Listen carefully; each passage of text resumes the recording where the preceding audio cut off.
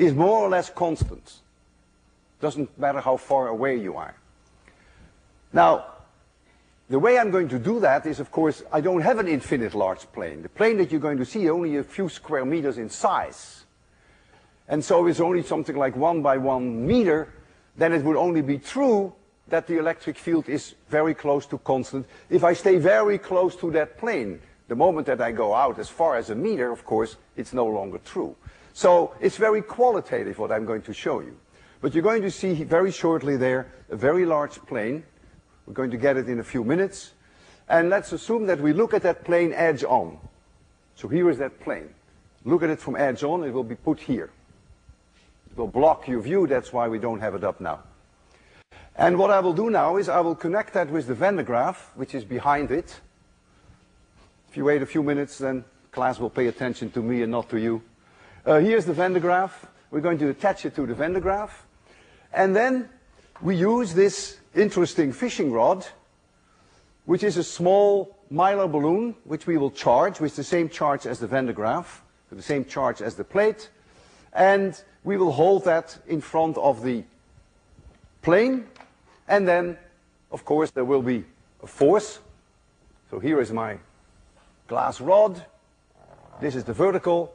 And because there will be a repelling force on this air-filled balloon, there will be an angle. There's an electric force on it because the two have the same charge. And this is the angle theta that I will show you projected on that wall. And when I move this away from this plane, you will see that the angle theta becomes smaller. Yes, of course, because look how small that plane is. No matter what I do, if I go from 20 to 40 centimeters, you can't really say that the plane is infinitely large compared to 40 centimeters. But you will see that the angle of theta will change very slowly. And then we will remove that plane, and then we will do exactly the same experiment, but we will use only the Van de Graaff, which produces now an electric field. And that electric field now falls off as 1 over r squared. It's not constant as a function of distance, but it falls off as 1 over r squared. This is a hollow sphere. So you can think of it as all the charge right at the center, as we demonstrated. It's on the blackboard still here. You know, you get that amazing result. And so now, if I place this fishing rod, this balloon, near the spherical Van de Graaff, you will see that this angle theta drops very fast when I start moving my hand away. Extraordinarily fast. If I double the distance to the center, the force on that little object will become 4 times smaller. It's inverse r squared. So let's first do the plane, and then we'll try to do the single Van de Graaff. And we'll try to optimize the light conditions. We have a projection here.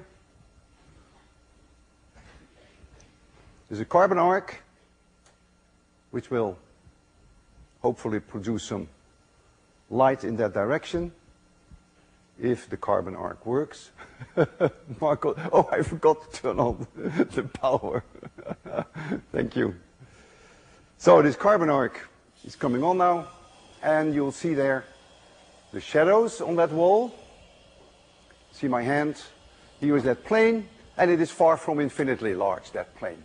If I were this far away from it, 4 centimeters, very close approximation, it would be infinitely large. But if I'm here and there, and that's where I will be, of course, it is not infinitely large anymore. So let's start the Van de Graaff. You can't see it, but I turn it on. It's rotating now. I have to put charge on here, so I'll touch it with the Van de Graaff. And so this is now charged. It has the same charge as the plane. The plane is being charged, and here you see the angle. Try to remember that angle. It's hard to estimate, maybe 15 degrees. You see the vertical. And if now it's about 30 centimeters away from the plane. And if now I go back to 50 centimeters, which is where I'm now, you see the angle hasn't changed very much. If I go further out to 60 centimeters, yeah, the angle goes down a little. Of course it does, but not very much. And if I go far away, all the way to Mass Avenue, of course, the force on this little object would be inversely r squared, because then the whole plane would behave like a point source. So I've shown you that very close to this plane, the electric field stays approximately constant. So if now we remove this, Marcos, if you can, yeah, we'll have to take this also off. Thank you very much. So now we have the Van de Graaff alone. So now we know that the electric field falls off as 1 over r squared. That's a very good approximation now. We can think of the charge as being right at the center. I will give it a little bit of charge. Oh, it is already charged. Okay. So look at the projection. The balloon is now, maybe 30 centimeters away from the center, maybe 40. Oh, the angle is almost 45 degrees. And now I double the distance. I go to about 90 centimeters. And look at that angle theta. The angle theta is now down to, maybe 10 degrees. I will go back where I was. This angle is about 40 degrees. And now it's very small. And when I go here, which is about 1.5 meters, you can hardly see that there's any angle. It's only a few degrees. And so I've shown you only qualitatively that the electric field falls off very rapidly in the vicinity of a hollow, uniformly charged sphere, and that it doesn't fall off very fast if you are in the near vicinity of a plane. The second thing I want to show you has to do with the fact that the electric field inside a uniformly charged sphere is 0. Here I have a sphere which is not entirely closed. I can't make it closed because I want to demonstrate to you that there's no electric field inside when I charge it uniformly. And since I have to get inside, I need an opening. There's nothing I can do about it.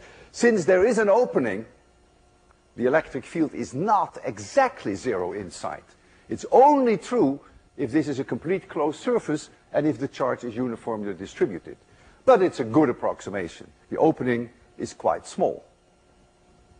And what I'm going to do is I'm going to charge this sphere. I'm putting charge outside.